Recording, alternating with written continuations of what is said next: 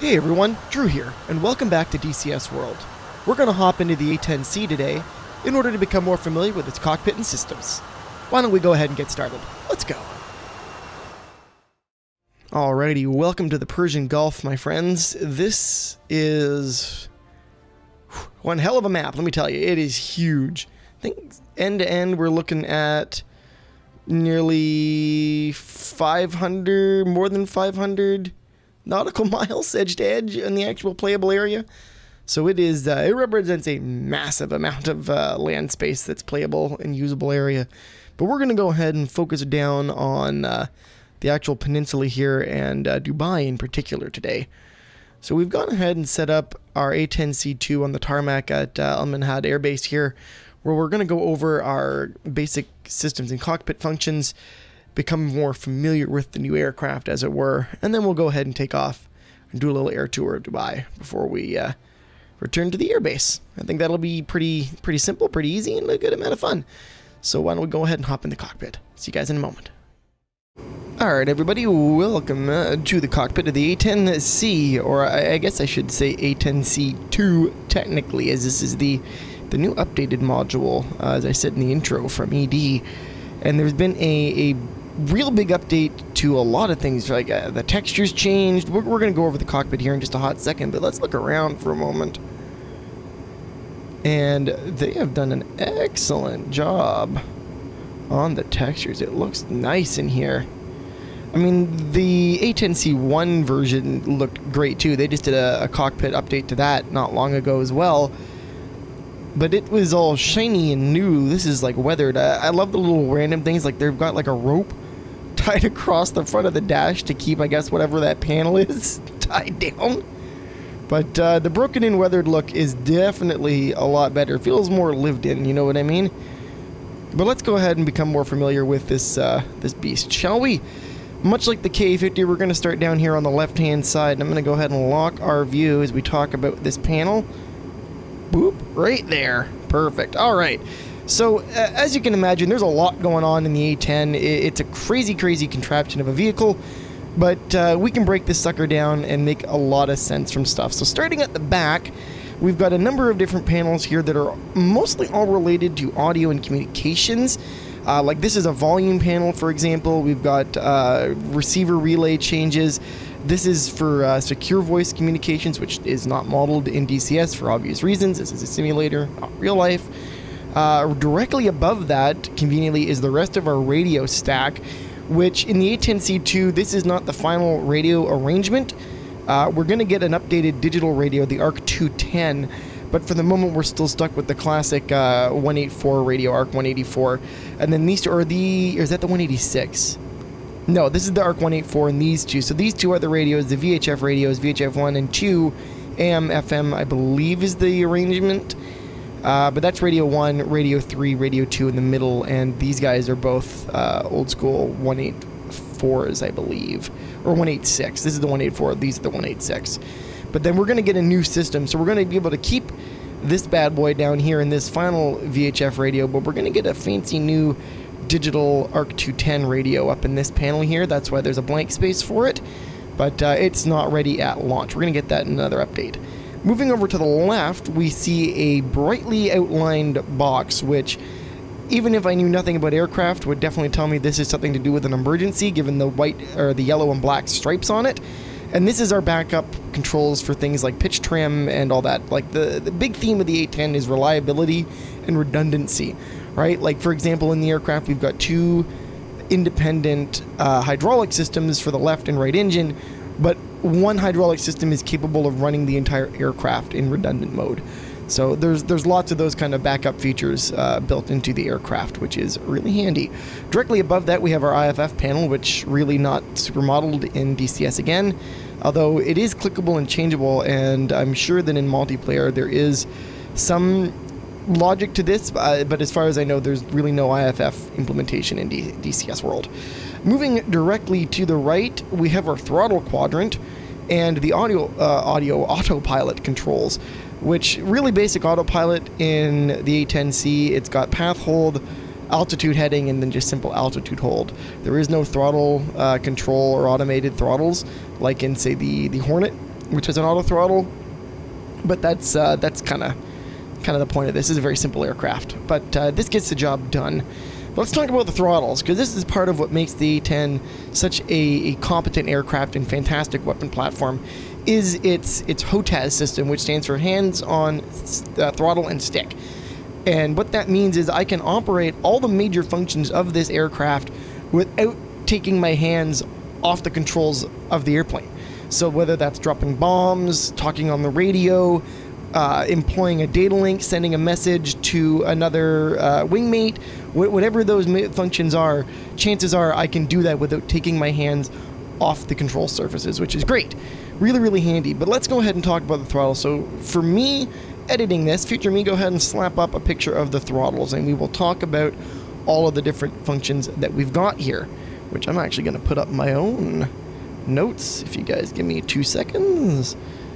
And we're going to look at this. So the throttle is really interesting in that they basically took the part of the F-15 strike equals throttle and adapted it into this guy, if I'm not mistaken, which is pretty cool. And we've got, starting on the left throttle, we've only got a limited number of controls. We've got a flip-up pinky switch, and that controls our lights. And then we have a left throttle button, a single red button there. And that button controls our ability to come in and out of autopilot without actually having to use the autopilot controls once it's been actually set up the way you want it. And then moving over to the right throttle, we actually have the meat and potatoes of the throttle controls. We've got our slew control, which, as you can probably guess, is for slewing around things like the targeting pod or moving your cursor on the moving map display. And then right next to it, we have what's called the coolie hat, which is one of the first weirdly named hats on this control setup. And the coolie hat is what we use to switch between which display we're selected and using, or sensor of interest as we call it. Be that an MFD with a Maverick display, the moving map, the targeting pod, our HUD, or the brand new helmet mounted queuing system, which we'll talk about in a hot moment. And that's how you switch around with those kind of functions. And there's different functions whether you hold it long or short, and whatnot. We won't get into all those little nuances at the moment because it'll take forever. Moving on to the side of the throttle, starting at the top, we've got our mic selector switch, pretty straightforward. Speed brake switch, which is again pretty straightforward, controls the speed brakes. And then we've got two weirdly named switches again, the boat switch and the China hat. And these are, again, dedicated functions for controlling sensor systems, I should say. Right? On the boat switch, we can use that to switch between our camera, CCTV modes, and FLIR modes on the TGP. The China hat can be used for things like slaving your Maverick to a currently designated target, stuff like that. It's kind of quick management functions and changing our field of view and whatnot. So pretty straightforward once you understand them, but there is a lot of nuance to what modes you're using and how you're employing them. But let's go ahead and let's talk about the stick, since we're talking about the HOTAS right now. And the stick itself has the remainder of all of our controls, as you would have guessed. Fairly standard. We've got a trim hat up top, and then our pickle or weapon release button. Obviously, we've got a two-stage trigger, as you would expect on most modern jets. And then we've got our actual useful switches for the rest of our control, the TMS, DMS, and CMS switches, which stand for Target Management Switch, TMS, Data Management Switch, DMS, or Display Management, depending on your lingo. And then the countermeasure switch. The countermeasure switch is fairly self-explanatory. It controls all of our countermeasures. But the TMS and DMS are how we're going to manipulate certain screens in terms of what we're targeting, what's next selected waypoint. For example, using our DMS switch on the HUD up and down changes our steer point or waypoint. So you guys kind of understand more or less where we're going with that. It's used for data manipulation, and then obviously the other one's target manipulation. And then we've got our master mode control. Well, that's pretty straightforward. That swaps us between navigation, guns, and all that kind of jazz. And a nose wheel steering button. And then below, there's like an emergency disengage paddle below that, but that's just for emergency, what do you call autopilot disengage, if I'm not mistaken. All right, let's talk about the rest of the aircraft here. I'm going to recenter. Oh, damn thing cuts in and out. Come on now.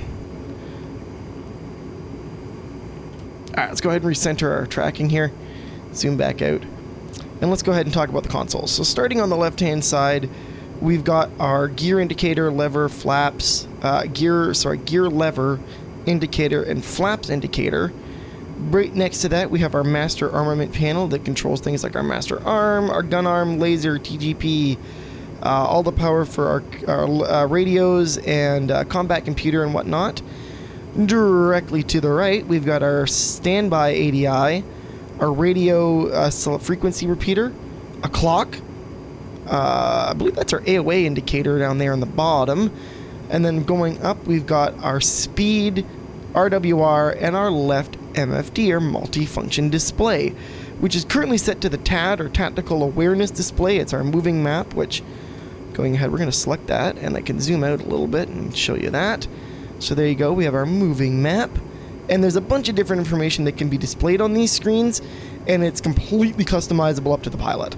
But at default, on the left-hand screen, we've got our map, our stores management, our ability to load and manipulate things, and our Maverick settings. Go back to TAD. Moving up, we of course have our HUD, which, you know, standardized HUD. We've got a bunch of information, though. The A10 does a really good job giving you a wealth of information at your fingertips, which is just amazing for situational awareness. So beyond the standard pitch ladder, aircraft datum, and like Pipper, we get things like our HUD box, or our steer point box rather, speed, altitude, the actual degree of where the aircraft is pointed on the pitch ladder. So if you're somewhere between, say, 0 and 5, it'll still tell you whether you're at 1 degree, 2, or 3 degrees. And then down here we've got waypoint information, which is super handy. Coming down to the middle console, or I guess we'll say this is the upfront controller up here as well. So, very similar to the Hornet. It's a scratch pad. Use it to enter target information, laser codes, all that kind of jazz. Moving down, we have our RWR, our countermeasure display repeat. That'll show things like our chaff and flare and whether or not our countermeasures are active, our jammer settings, and our missile warning system. Directly below that, standard ADI and the HSI. Down here, we actually used to have the TSIL panel, which was for your standby laser sight guidance, like for the Pave Penny pod and whatnot. But that's gone since we no longer have a Pave Penny pod. And below that is a fuse panel. And right below this is our navigational selection, I should say that. Right now it's set to TACAN mode. Coming to the right, we've got our vertical velocity indicator, VVI. This has got our climb rate, altitude indicator, the right MFD, obviously, and then our engine management section. So this shows things like our fan speed, oil pressures, temperatures, fuel flow. This is our fuel gauge over here. And let's talk about the MFD right now. So this guy is currently set to CDU, which is a repeat of this little guy down here, which is the main CDU display and input section. And that's kind of like the rest of the control computer for this guy. This is where you would punch in waypoint information, targeting information, and whatnot from that guy using data link and all that jazz. And of course we can see things like statistics on the jet on here, our message page, targeting pod, and all sorts of other stuff. And of course customizable. Down here we actually have our control for the chaff and flare, what programs we have. And this is where you would actually edit how many flares come out in a program, how many chaff, how long it goes, etc., etc. Our caution and warning panel, oxygen control, engine and APU start. This is our power panel down here. And then we've got a bunch of navigation stuff like ILS, TACAN, our helmet-mounted queuing system, which I'm going to go ahead and turn on. And we have a bunch of lighting control for console lights, floodlights, and all that kind of stuff as well. And there you go, and that's more or less the cockpit of the A10C, everybody. There you go. If we look off bore sight, we'll get our first look at the helmet-mounted sight, which, much like the Hornet, which we haven't discussed on this channel yet, is just amazing for situational awareness. You can get so much information. Super excited, guys. But why don't we go ahead and we'll take off with the new aircraft and see what she's like in the air, go for a little flight, and call her a day. How's that sound? I'm going to go ahead and taxi out to the runway. See you guys in a minute.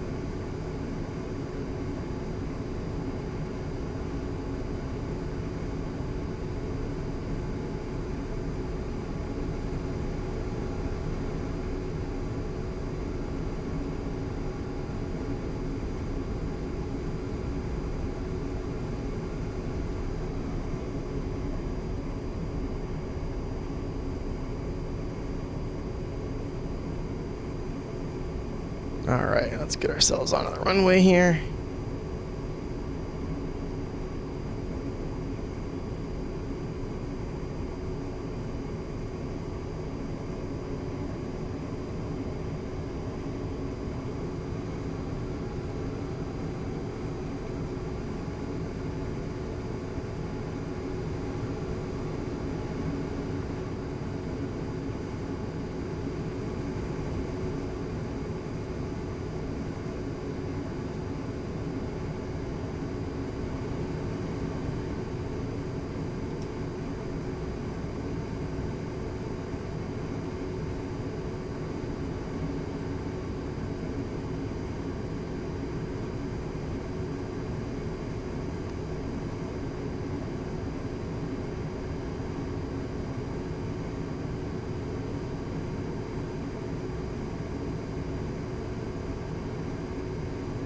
Okay. Get ourselves all lined up on center line.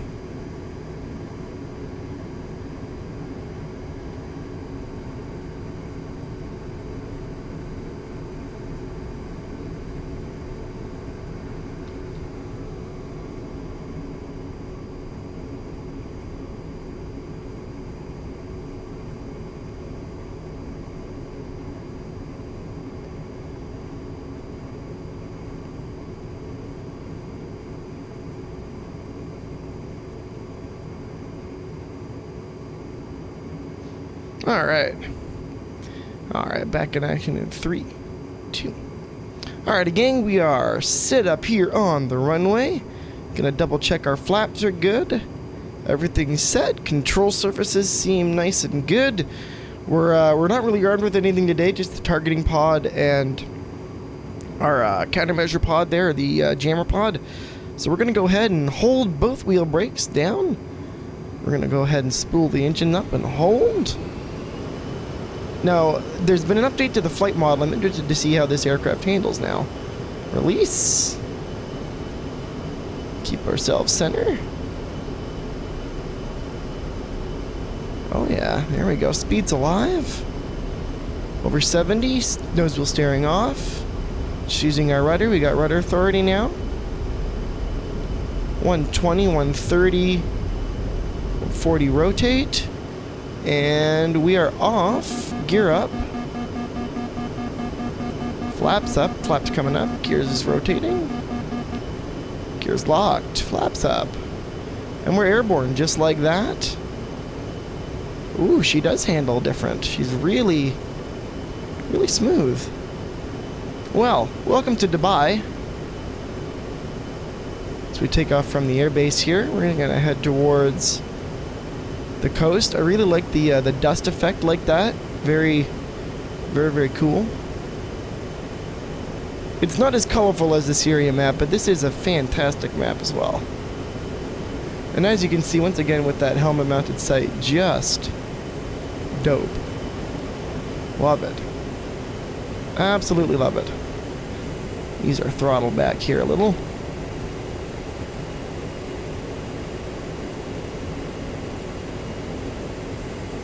And we're actually going to come down a little in altitude too. I want to get low over some of these buildings. We'll take a little looky look. Right here, we're going to use our coolie hat left long to go to our TAD and zoom out so that we get a better picture of the coast. There we go. We're going to go ahead and go mark point number 1. So there's our first steer point out there.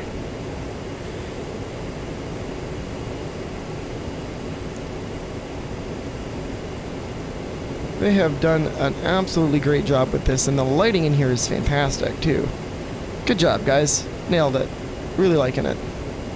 Alright, we're going to go ahead and make a right-hand turn.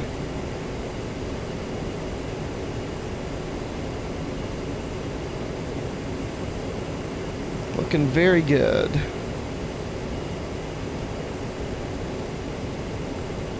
We go ahead to select number 2.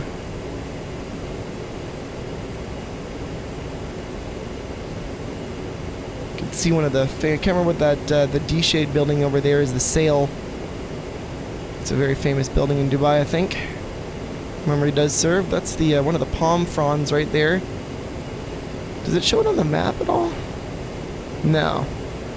No, it doesn't. But you can see it from the air here.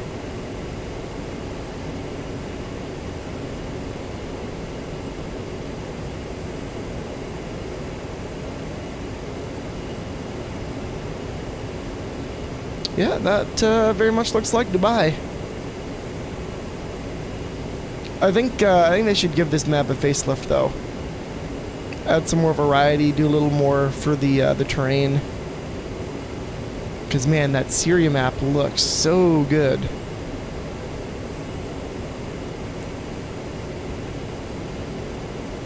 But this is not like this map is bad. This is an excellent map. Do not get me wrong.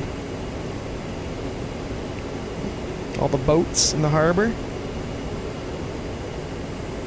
Looking good. Well, I think that about covers what we want to do with the A10 today. I'm going to go ahead and do a lap around the Burj. And find ourselves a nice spot to land, I think.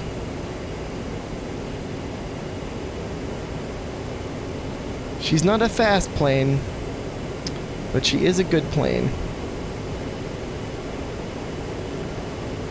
Oh, they've updated the water effects on this map too a little. It does look nice. Hadn't noticed that till now. Very good.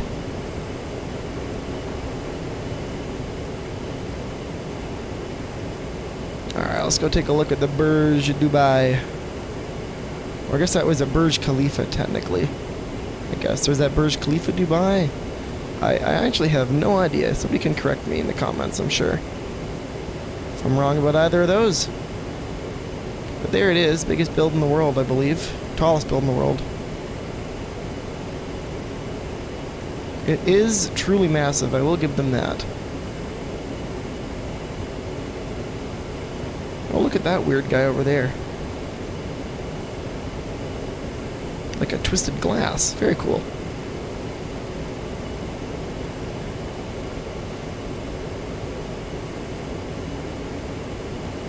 Oh yeah, look at that.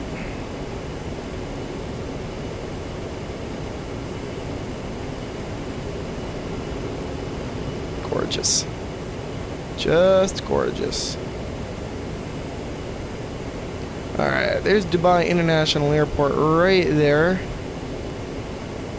I'm gonna go ahead and make another right-hand turn.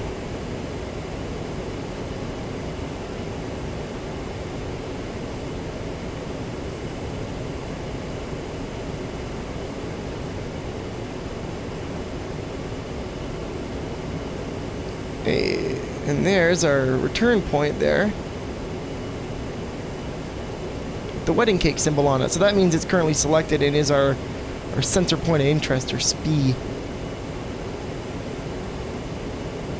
So why don't we go back over that way and set this bad boy down on the runway. I think that sounds like a good idea. Everybody can watch my terrible landing skills. I gotta put our autopilot on for just a second as we take a look around. Alright, let's pop outside the cockpit for a second, take a look at the exterior textures.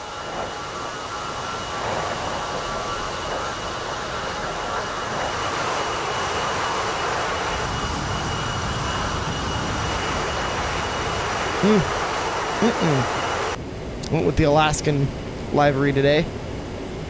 And it does look good. I love the attention to detail, like the little damage bits on the nose from refueling. So good. Very nice. Very, very nice. Alright. So we're going to come on in here. Start losing some speed. We're going real fast. And we're also going to adjust our trim to match. Here we go, initial position.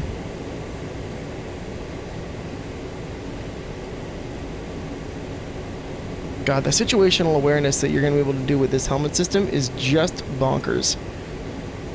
I'm really excited to be able to look at targets with my face and then just go, oh yeah, that's the thing I want to blow up. Target pod, seek, missile, seek. Alright, there you go. That's going to be a ton of fun.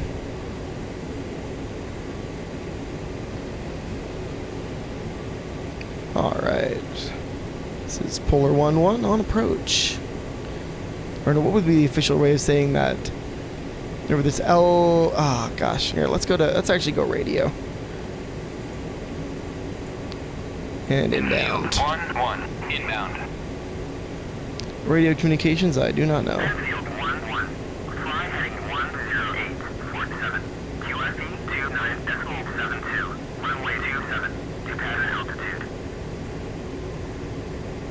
Cool. We're just gonna go right in for the request landing there. Oh. In field 1-1, request landing. There we go. Center of view. Gonna go ahead and put our air brakes a little bit of the way out. Flaps down, gear down, throttle back up, just for a little bit of power. Gear down locked 3 in green.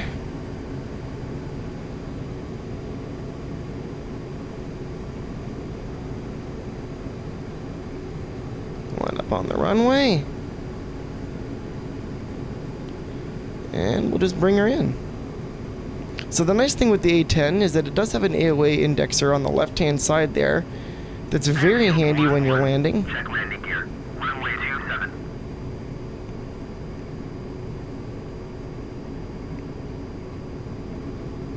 Keep an eye on our vertical speed. We want to bring that down a little and adjust our trim.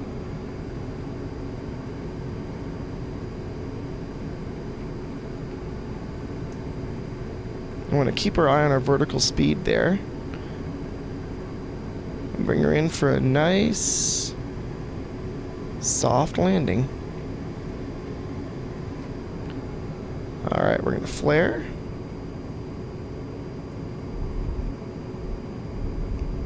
And nose wheel down. Nice. That might be one of my smoothest landings to date, everybody. Well, I hope you guys found this informative and enjoyable. I know that, as per usual, I certainly did. And we'll see you guys in the next time. Or the next video, I should say. I can't speak today. Thanks for watching. Bleh. This outro is just a garbage outro. Thanks for watching, everybody. We'll see you in the next video. Bye-bye.